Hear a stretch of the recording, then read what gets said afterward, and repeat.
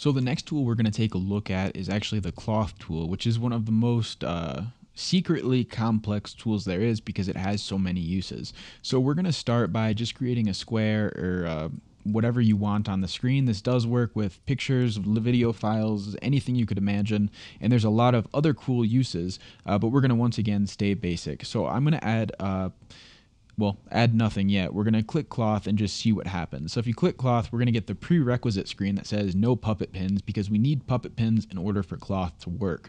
So we'll add some puppet pins to this cloth layer and maybe close this window for a second and also not quit this project. So we'll bring up our puppet pin tool and we'll add some puppet pins to this layer. So you can go and change your expansion or your triangle count, which is like the separation of the fake polygons of this puppet pin effect. But this is a native Adobe kind of thing, and it's normally kind of funky to work with. Cloth makes it a little bit better. So we've created a couple random pins, and we're going to click cloth, and this time we go to the sub menu for cloth, and we have our familiar options of key, comp, and shy. This time we're going to do comp and click cloth, and we'll enter a name here.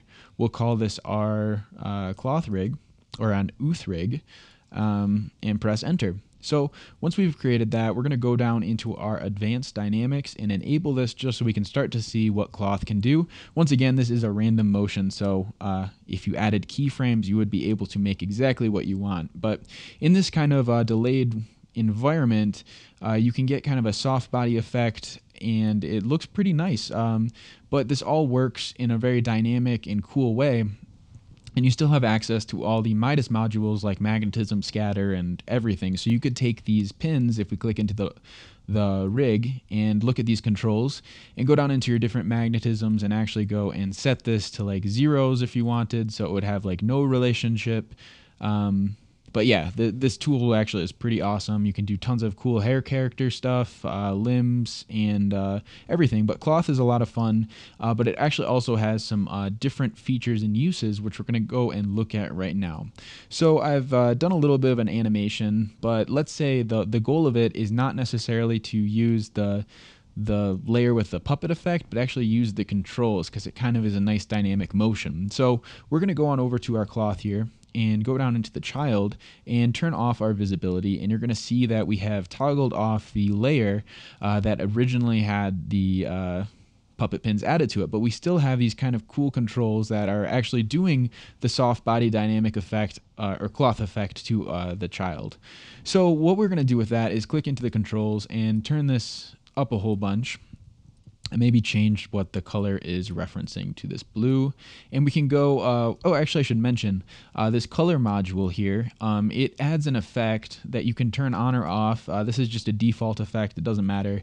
In your workflow under child color, I like it on, but it basically adds a little effect control that you can turn on or off, and it'll just like filter your Midas affected layers. So it's just a good way to keep your eyes on what you're working on, or just get some cool like color variants and whatnot. It's good to play around with. So that's the color module, little side note, and that is for a lot of the other tools as well. So we now have this little kind of cloth dot rig, but maybe what we want to do with this is actually go and use it with another tool. So we can select our controller layers and create something like a vector mesh and add some letters to it like DF, DF, DF. Go back to our comp and you're going to see we have a cloth rig, but we're actually using these controls to do some other animation. So if we go back to our cloth rig, I can go and I can turn back on my child visibility, but at this point what we want to do is make this relationship a little bit better. We're going to go and turn off our dynamics here. So we should snap to just a normal relationship. We'll go back to our child and disable this magnetism because we want just a normal relationship again, and hopefully nothing's moving, which it isn't. And we're going to go and actually set up another layer. So I'll create another square here, center up that anchor point, and we're going to go to our cloth rig and go down to this other option in cloth called parent.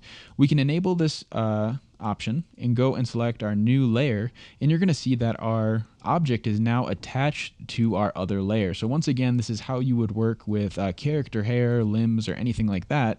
But then if you were to keyframe either your parent layer or your parent layer's parent, you're going to see that it also affects the children in the same kind of cloth dynamic way. And I should have added some better keyframes there.